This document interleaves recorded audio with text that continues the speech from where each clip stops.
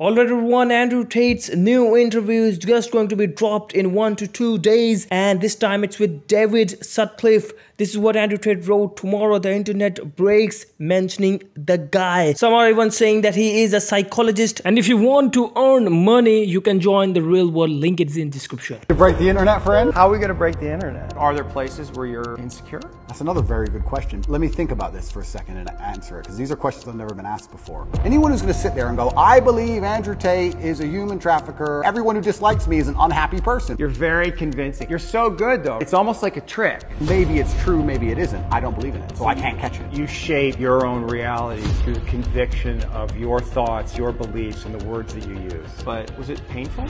It's strange, because I'm being as honest as possible. I had this instilled sense of duty where even though I'm in a jail cell and I can't leave, I don't feel like I had time to feel pain. So this was the upcoming interviews trailer. If you want to see the full interview on time, it will be uploaded on our channel Unslavery. Subscribe, share, comment.